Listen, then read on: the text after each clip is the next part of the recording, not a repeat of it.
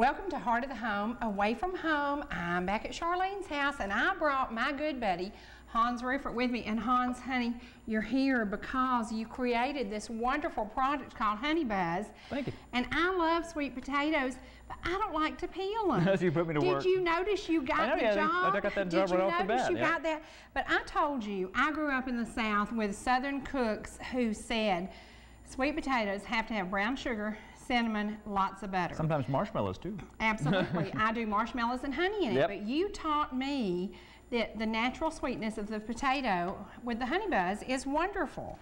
Now, what are we going to do with these? Well, Honey Buzz, I think, is it's kind of all-purpose, and it's kind of like a dry barbecue sauce, really. And it's got the honey and orange peel and coriander and some smoked peppers in there, so it's got a little bit of a heat to it. So we're going to do it on the sweet potatoes, but I think you're going to put it on some pork as well. I'm going to try this. Now, I haven't done it with pork yet, but you told me it would be good. And let me tell you, when you're doing that, you're going to be slicing the sweet potatoes. We're going to do them in circles. Okay. I'm going to take flour, and I just have my white lily flour. I'm going to put, Hans, what you think? Is that enough? Yeah, that's good. You think that's good? Yeah, okay. We can... And Hans, what is a recipe? Only a beginning. Yeah, and yeah, I think that's a great way to put it. It's just a jumping on point. It is. You do what you like. I'll do what I like, and we'll see if it works. Yep. Now, the one thing that works for both of us, we both live near the Blue Star grocery store. That's right. And they happen to have this pork tenderloin on sale for $1.98 a pound. So we've got about 25 people here we have to feed. Wow. And I think this is going to be a budget meal. We're going to do the sweet potatoes and the pork, and our friend Annie from Annie's Restaurant is going to make biscuits for us. I'm going to pay attention to that because I don't know if you remember when I was on the Food Network and I had to make biscuits for Paula Dean. You did not do well. I did not do well at all. You did not do well. Now, Scotty Mayfield will put my biscuits up against anybody's, but I will put Annie's up against everybody's. Wow. Hers are the best. I live less than a mile from there, and I often stop there in the mornings for a biscuit. So. Well, not only is she a great cook, she's a great lady. She's a great lady. And I said, you know, we live in a community full of great people, and during your cancer battle, you found that this community rallied around you, didn't they? Oh, absolutely, and I've said it many times, I can't imagine being sick if I lived in a big city where you're just sort of anonymous, you know. Right. And so I got cards from people that I say I didn't know, but I hadn't seen them in 20 years, maybe, you know, or grade school teachers, you know, people that I didn't know still were even aware that I was in town, you know. So no, it was made me feel really good on some really dark days to get those cards and letters, and an easy thing to do that I think people forget to do sometimes. Right, and you know, one of the things with you, your family history. Our family had no history of cancer, and my husband lost his battle 11 months and 3 weeks into it. Right. And we were kind of like, couldn't believe it, you know, because they all lived to be old. They didn't have any kind of problems, unlike your family, which had a history. A lot of cancer in my family. So from the history, are you teaching people to be aware, to look for maybe telltale signs that you might see? You know, I think the biggest lesson there is just to listen to your body, and if you know there's something wrong, to just, you know, check it out. I mean, you know, we've talked, you and I personally have talked a lot about early detection, and on so many cancers, that's the way you do it. Now, you can't just go in there and ask a doctor, hey, do I have cancer? I mean, you have to have some sort of an idea, but if there's a strong family history, like for example, now my kids are going to have to get checked when they're about 23, 24. They say basically if your parent had cancer, to have your children tested about 10 years earlier than their diagnosis. So I was diagnosed at 32, or actually the day before my 33rd birthday. And so they need to be diagnosed or checked when they're about, you know, in their 20s. So. And with you, your children now, you have a boy and a girl. That's right. And they're both healthy? Yeah. But your sister lost a battle with cancer. That's right. She fought it. Had started with breast cancer, and then it metastasized liver and possibly bone as well. You know, it's just. It was. Talk about a fighter. Yeah, absolutely. She was a. They took her kicking and screaming. It was a. She's a tough one. You know, she was an absolute tough one, and I guess I was naive enough to think that since it got her, it wouldn't get me. You know, and I mean, I don't know. I guess people are naive about cancer kind of things, and even though it's a completely different type of cancer, obviously there was something there to, you know, that I've ended up with it. And lost half my stomach, and people always say they never trust a skinny chef thing. And so I'm going to give you half mine because Lord knows I've got plenty. You know, I'll take it. I said it's so hard, and I know working in the food industry, my family has genetics. We're all heavy, all of them, and everybody who isn't heavy in my family has had a bypass. I mean, when you go to family reunions, you can look down the table and you can say, they've had surgery, they've had surgery, they've had surgery. Well, I eat good, I eat broccoli, I swim every day, I do all the good things I'm supposed to do, and I can't lose weight. But I feel good and I feel healthy, so I try to watch what I'm doing. And it's tough. It's tough. I'd like to weigh 139, you know, but I don't. Well, I was 215 prior to my whole cancer thing, and I'm about 150-ish now. If I sneeze, I'm 149. If I have a little bite of the Cherie Martin Blizzard, I'm 151. That's right. That's right. But anyway, so I wrestle with that now too, and you know, I think you're right. As long as you feel good and your energy's up, whatever, who cares what size, whatever you wear? Right. You know? So it's. And that's the thing. I mean, you are what you are, and like our family, I could be mad because our whole family's overweight. Yep. But they're all great cooks. None of them are lazy. You know, it's not from sitting on the couch. And I said, you know, Mama had bypass surgery. Mother was the 9th person in the country to have it. Oh, wow, I didn't know that. And it was very experimental, you know, and when she had it, she had some complications and some things happened. My daughter had it, and she lost almost 200 pounds. Wow. So all our family that wanted to do it did it, and they kept saying, why don't you do it? I'm happy with me the way I am. And I said, you know, I have a friend who had bypass surgery, and today she's my age. She looks 40 years older than me. Some people, you know, don't come out so well. It's tough on your body, it's your personal decision. Yeah. It's a tough decision. I mean, I actually I had the equivalent of the gastric bypass. I lost half of my stomach. They had to remove actually about 60%, and my esophagus too. And it's tough on your body. Your body's not designed to be hacked to bits like that too. That's you know. right. Let me steal this. Well, and I say, you know, if you want to do it, then do it. But if it's whatever you know, whatever you're comfortable with. And I'm comfortable with me, so. That's the most important thing. And you know what? There's a lot of people who have the opposite problem. They're can be skinny and still not like themselves. You know, it's all about who you are. I'm going a little crazy here. Now this, we've put a little Pam on the pan. Yep. We're going to put the potatoes on the pan. We're going to spray more Pam on top of it, and basically that's the only fat this has. Okay. And this is the olive oil fat. Yeah. Because is that better for us? Oh yeah, absolutely. Okay. So we chose the olive oil. And when I did this, and I did it twice before my secretary and I decided that we liked it, and then we decided we really liked it. So that's why we decided to do this program. Now we're doing the tenderloin, and I dredged it in flour with the honey buzz. And we're going to put it in this baking dish, and we're going to bake it for about 35-40 minutes. And during that time, we're going to have Miss Annie come on, and she's going to make us some biscuits, because my biscuits are good, hers are better. And I need to learn. I hate to say I said that, but her biscuits are awesome. So now this tenderloin smells wonderful. It does smell good. And this is one of those things. Tenderloin is the other white meat. It's not expensive when you find it like we found it today, $1.98 a pound. And this is awesome. This is awesome. Well, guys, while we continue frying and Hans is going to continue cutting sweet potatoes for me, we're going to take a break. And when we come back, we're going to have Miss Annie, and we're going to be making biscuits. Ooh, I can't wait for you to see her biscuits. Hang around, guys. We'll be right back. Welcome back to Heart of the Home. We are away from my home, but we're in Charlene's home. And Annie, this has kind of seemed like home. How many weeks have we been here? 3? 3. And it has kind of, we're getting a little comfortable with it. I think Charlene's nervous because I can find everything now. I found you at Annie's. I found Hans at work at ETC. Yep. And we decided you're going to teach us to make biscuits Annie's way. Yes. Now, I make good biscuits, but I don't think mine are as good as yours. Well, you have a trick. Yes. And you can make the same amount without wasting flour and stuff, and make the amount you need. Now, did you see the Food Network when Hans did his segment? He was not a good biscuit maker. I had biscuit dough on all my fingers. It was bad. It was bad. It was a tragedy. It was a tragedy.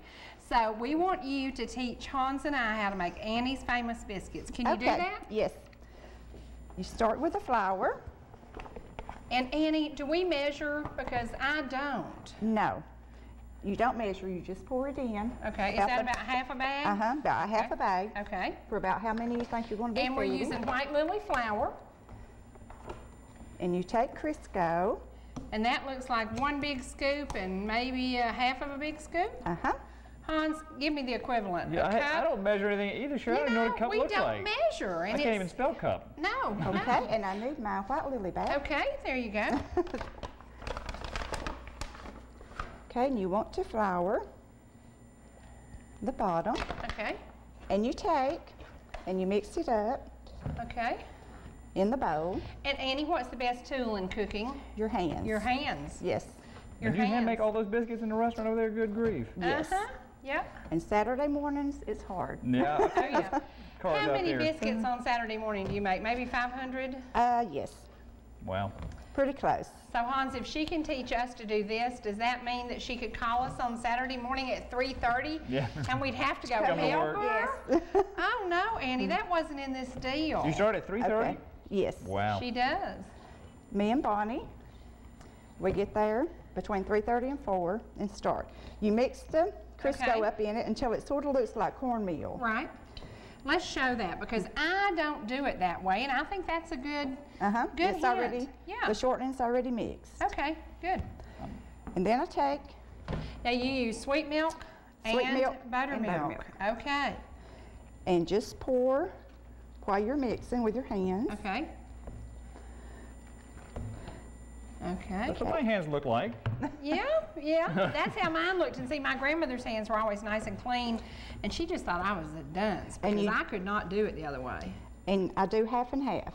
Okay, half Half buttermilk, half sweet milk. Half sweet milk. You don't want it too? And because we're here on a farm, is that farm fresh milk? Yes. Okay, right. Farm fresh from the local grocery store. I heard that cow mooing, but I think Okay. it was, I don't think it was a milk cow. I think it was a moo cow. It was a bull. Yeah, it was the bull running from us. And you just mix it up. You don't want it real You don't thin, over mix it, and you don't want it too thick. right? Now let's show the consistency of that. Okay. Now, about, look like maybe a cup and a half of Crisco to half a bag of the flour. Put it on that. Now you cut your biscuits. No. No, okay. I thought you did because No. they're always about the same exact size, aren't they? Let me Yes. have that and I'll get Okay. rid of it for you. You done with the milks? Yes. I'll get those out of the way too. Okay. We're good workers. I don't know how good we're going to be learners, but we're good workers. Better eaters. And you just take and knead it, and you don't want to, but just a little flour on the bottom. Uh-huh. And you don't want to work it too much. No. You just work it enough to get it a little Okay. ball shape. Then I pinch mine off. You do pinch it. Okay. Do like that? Am I going to get to put my fingerprints on them? Yes. Oh, I can't wait. That's like my granny taught me. Do they spread out quite a bit when you cook them? So you got to leave some room in there? Yes. That just looks so simple. But now 500 of these, Hans, what you think? No, that would take me about a year. Oh yeah, oh yeah, yeah. Our family would starve to death. Of course, now I can make peach cobbler for 400. And who taught you to make peach cobbler, Annie? Mama Cherie. I did. I did. I'm going to try one of these. And who taught you to make spaghetti, Annie? Mama Cherie. I did. I call her Mama Cherie. Now you're kind of kneading them in, it looks like. You're kind of pinching them Yes, in. just Uh-huh. we'll move these up a little bit. Yeah, you better mark mine because mine's going to be as hard as a rock.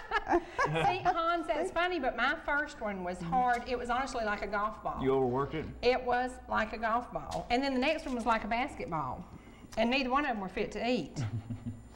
We need another pan. Okay, now what are we going to do with these? Okay. How are we going to flatten these? You just roll your hand in the Okay. flour That's how Granny did Oh, it. wow. Okay, that's how Granny did it. How cool is that?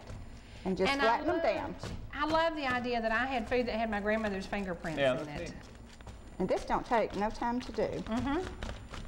Well, you made 3, 6, 9, 12, 15 in what, 2 minutes or Yes. less? Okay. Now I'm going to stick these in the oven at 450. Is that right? Yes. Okay, we're going to do it at 450. And let me tell you something we have with it. I'm going to get you another pan. We have homemade pear preserves. Now, what do you think about homemade pear preserves? Oh, they're good. When they come out, when these biscuits come out, we probably won't wait for the tenderloin. get We'll good at probably this. eat a pint Practice. of biscuits. I mean, a pint of preserves with these biscuits. Woo! Plant biscuits too. Pint of biscuits too. Look at that. Look at that. Did Hans do that? I'm so Yes. proud of you. We may have to You take, know, I think the Food Network ought to reconsider. That's right. We'll try it again. Of course, we weren't crazy about their opinion Oh. either, so we all voted for you, and we said you will always be our Food Network Well, star. thank you. Now, how about that? Now, you going to mash those down? yes, did you want to? No, because my hands are not dirty. How cool is that? So 15, 18, 21. We have got enough biscuits for 24 people. Yes. That is so cool in just about 3 minutes. And you don't have a bowl for flour to waste. See, I've never done this.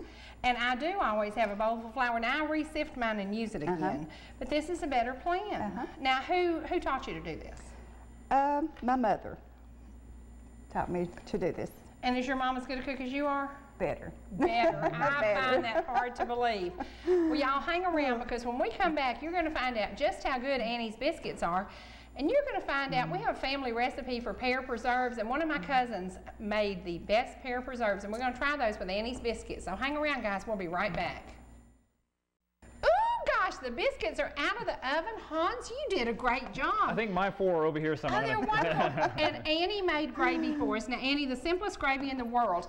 We have assembled, this looks like a trough. People are going to the trough to eat. I can't believe this. We're going to have biscuits and gravy. And we're going to serve this now because the tenderloin and sweet potatoes aren't done yet. And these people were starving to death. So let's give them some Annie's biscuits and gravy. Okay, now Angie, do you want pear preserves? Yes, please. These are homemade pear preserves, and everybody knows my family, the best cooks in the world, pear preserves. There you go. Pear preserves? No, thank you. Scott? Yes, okay. Now remember, Annie's Biscuits can be found every Saturday morning, actually Monday through Saturday, at Annie's Restaurant, 1995 Talking Rock Road. And if you show up and Hans and I are there cooking, don't be surprised. Don't be surprised. At 3:30 in the morning. Hans, she may try to take a vacation and give us a job. Well, I think I know how to do it now. I don't think it'll let me quite as good. I think we can do this. Man, this smells wonderful. I start my Saturdays with Annie's Biscuits and Gravy and tenderloin, and they're so easy. This was so cool.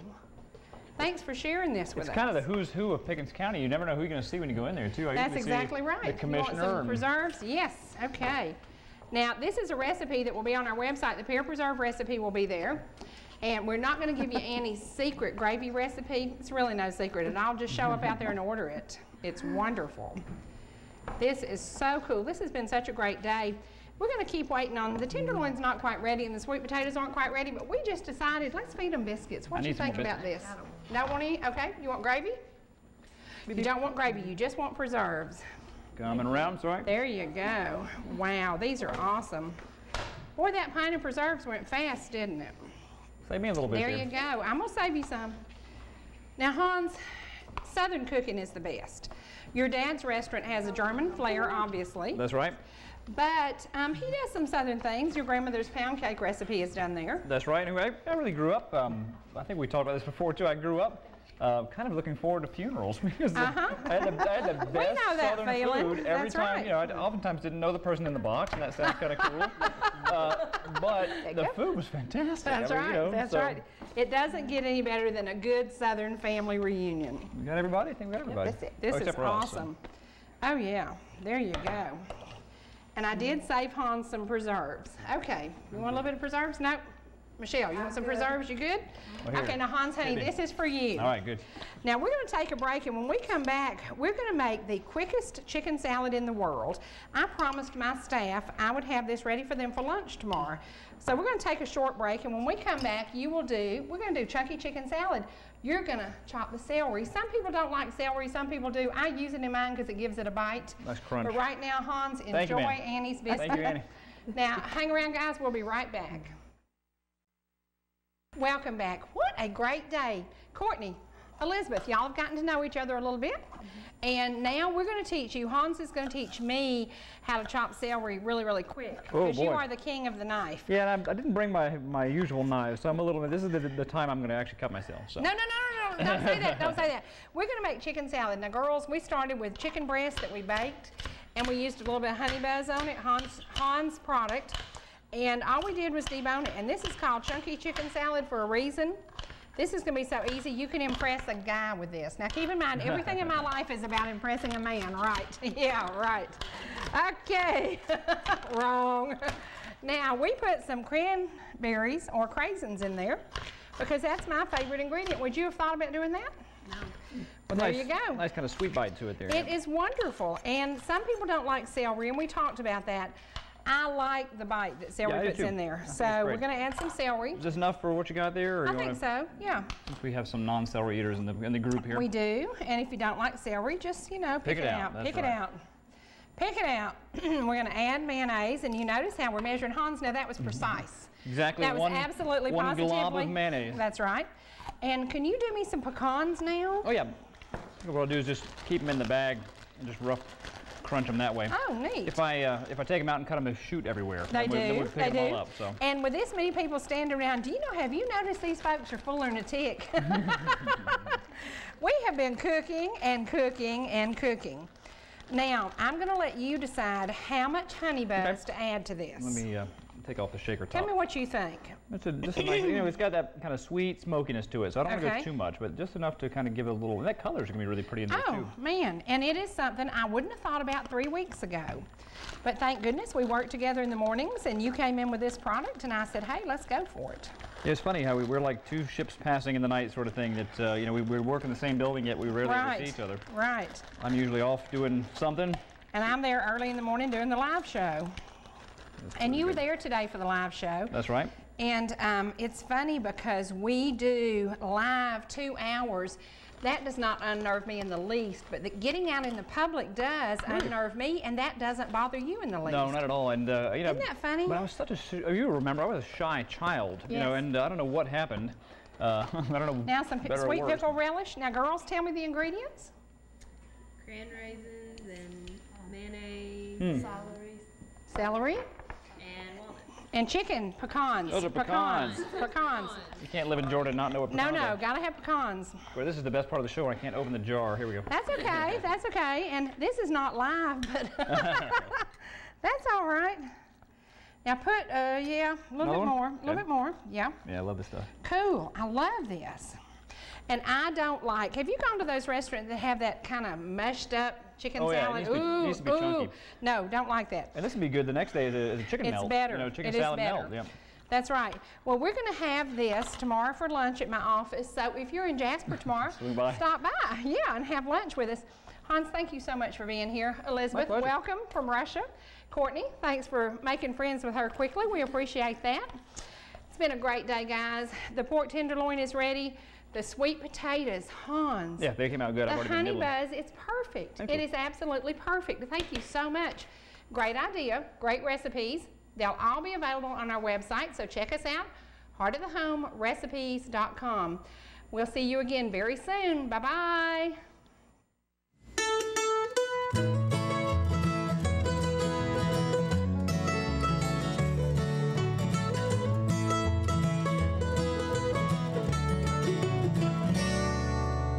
Headed down south to the land of the pines, drumming my way into North Carolina, staring up the road, praying to God to see the headlines. I made it down the coast in 17 hours, picked me a bouquet of flowers, hoping for only I could see my baby tonight. So rock me, mama, like a wagon wheel. Rock me, mommy, any way you feel. Hey, mama, rock me. Rock me, mama, like the wind and the rain. Rock me, mama, like a southbound train. Hey, mama, rock me.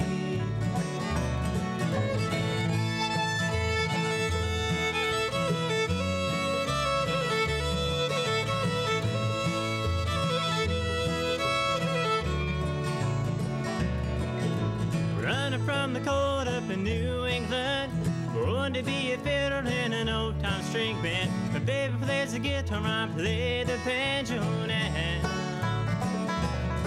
Opened up country winners keep getting me now. I lost some money playing poker, had up and leave, but I ain't turning back, live that old life no more. So rock me, mama, like a wagon wheel. Rock me, mama, any way you feel. Hey, mama, rock me. Rock me, mama, like the wind and the rain. Rock me, mama, like a southbound train. Hey, mama, rock me.